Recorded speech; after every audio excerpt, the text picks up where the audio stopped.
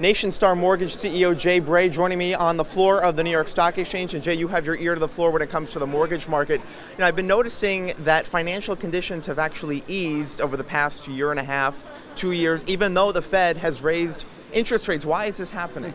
Well, I think it's a combination of things. Home equity has improved since the crisis. Actually, today there's $14.2 trillion of equity, and that's more than the pre-crisis level. So equity's strong, supply is low, so that actually means people really want housing. It's the supply-demand equation's out of balance. But how worrisome is the fact that consumer debt is now more than it is now than it was in 2008?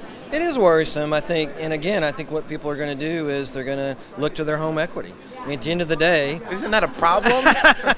Well, as long as it's done responsibly, right? I mean, the savings is compelling. I mean, if you have student loan debt, credit card debt, those rates are 15, 20%, and you can refinance your mortgage at 3.8, 3.9, the savings are compelling. It has to be done responsibly. The good news is there's not a lot of crazy products out there, right, like there was in the crisis. I think there's enough products and enough regulation now that it'll be stable. So when you look under the hood at the mortgage market, you don't see any warning signs that we saw, pre-2008? No, I really don't. I mean, at the end of the day, still 90% of the mortgages being done are government, so Fannie, Freddie, FHA. But isn't that a problem because you don't need as much to put down on those loans? Well, the FHA, could be a problem, right? It is high LTV, but the Fannie and Freddie product, that credit quality is exceptional. And we're not seeing really any indication of early payment defaults. Delinquencies are, back to pre-crisis levels. They're very low. So we don't see any warning signs at the moment. Let me ask you about millennials. We know they have been late to the game when it comes to the housing market, just in terms of buying properties. Obviously, they're burdened with student loan debt and other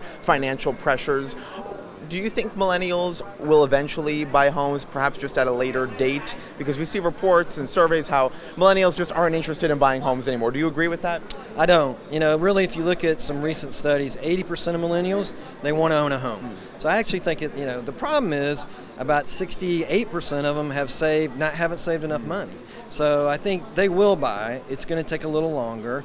And I think, they started marriage a little later, having kids a little later, but they're coming for sure. All right. Well, we'll look forward to it. Bray, thanks so much. Thank you.